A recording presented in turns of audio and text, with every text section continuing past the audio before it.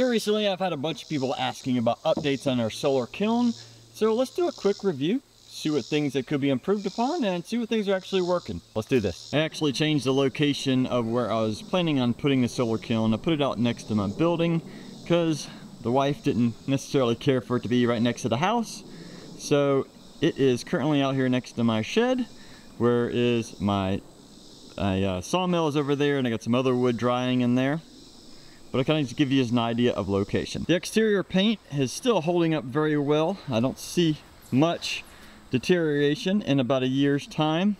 The panels on the top are also doing well, and the sealant I used seems to be doing well and keeping the water out. The vents that I've put in, well, I've adjusted them a couple times, but due to a lot of rainwater here lately, these are getting really hard to adjust. Let's see if I can move this at all. Nope, that's not moving at all. So that can be a challenge and something definitely to improve upon. Maybe make this a little bit looser, but they do work. The solar panels and the fans that I have installed in there still work. It is not sunny right now, so they're not turning, but I'll show you a little more in depth on those later, but they do still work after almost a year. Something else I'm not sure if I touched on in the other video is making sure that the ground level is even. I had to do a variety of different pieces of wood under here to make it nice and level. It's a little hard to see because I got grass growing up. It's kind of a challenge to mow around, but just make sure this bottom stays nice and level so all the wood inside stays level. Now let's see if we can get this door open. I have a feeling it might be a little bit of a challenge, but let's give it a shot. Let me try this side. Nope. With all the rain we've had here lately, I have a feeling the wood right here has swollen, and the door's probably swollen, making it really tight in between there. And that's supposed to just slide across. Should have made that a little bit bigger. So instead of sliding it, let's see if we can get these screws out, and hopefully that'll just pop off. There we go.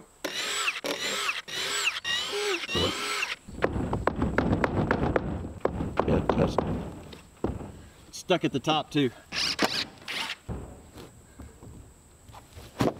That's one way to do it. Like that. And the sun just came out, and I wanted to let you listen. Listen carefully. You can hear the fans going. They spin up pretty nicely. Here's another little tip I did not mention in the other video. If you noticed, I have some styrofoam on both sides of the wood, because we're trying to minimize the airflow going around the wood. We want it to go through in between each of these little slots, and that'll help dry it out. So I just have some foam right there blocking it. And you can hear the fans just came on again. But also on the top here, it's a little hard to see, there is a black blanket that goes over the top of the wood, and that's just to keep it from getting sun bleached and just dry rotted from the sun hitting that top. Here's a sort of another view of that black blanket. If you look kind of down in between all these little ribs, you can see that it's not blocking the front of the wood. We want the airflow to still go through the wood. Again, it's just protecting the top layer so it doesn't get sun bleached. And if you've never done this before, you might be wondering why I have concrete blocks on top of the wood. Well, as this wood goes to dry, it will have a tendency to warp and twist. But putting this added weight on the top of there, it deters that. So hopefully by the time it fully dries, it'll dry flat. It's not perfect, but it does help. I also did something in this kiln that some people frown on. I have 1 inch and 2 inch slabs kind of mixed together, and it's supposed to at least air dry. It takes a year per inch. So in theory, these should be a lot wetter than these still, but let's go find out. And just so there's no confusing, I did just mention air drying. This is not air drying. This is considered kiln drying or solar kiln drying. So in theory, this right here is supposed to dry everything in roughly half the time, or possibly faster. So let's get my moisture meter and let's find out. To see how wet our wood is, I purchased a real expensive Wagner moisture meter. This is the Orion 950. It allows you to measure 1/4 inch and 3/4 inch depths. It also gives you a guide here so that you can put your settings in for the exact piece of wood, which this is ash. So hopefully we'll get a nice accurate reading, and it'll allow us to test each of those really accurately. And as I go to unload these, I set up a couple sawhorses here to make it a little bit easier to set everything on. That's the plastic peeling off of the styrofoam. It's got so hot in there.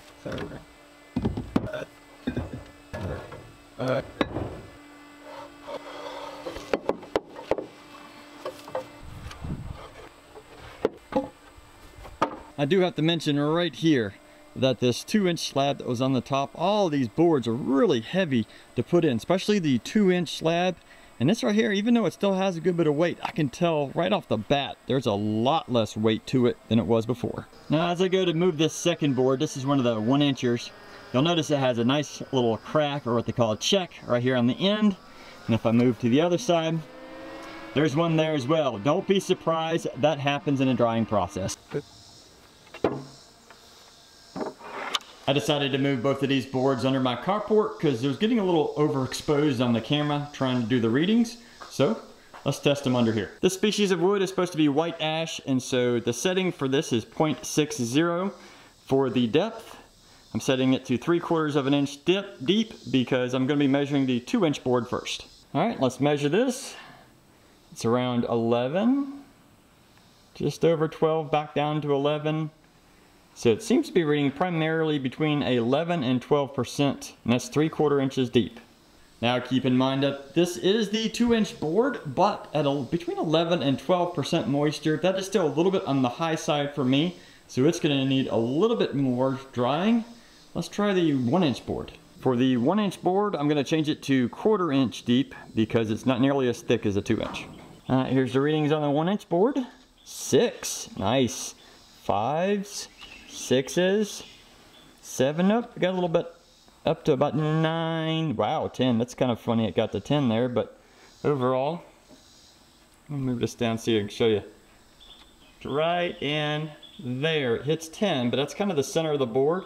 As soon as I go past that point, it drops right back down. So, this board should be usable. Nice. Now obviously this kiln has been drying the wood, but in comparison to just air dried wood, how much? Let me take you over to an air-dried pile and we'll compare them. And here's the air-dried log.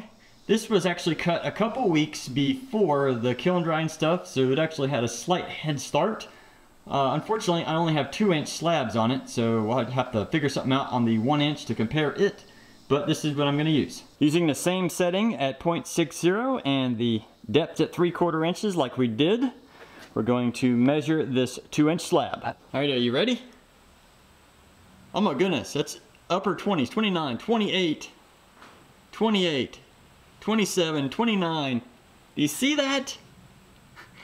Remember the other one was between 11 and 12 in the kiln. This is air dried and it's still almost 30.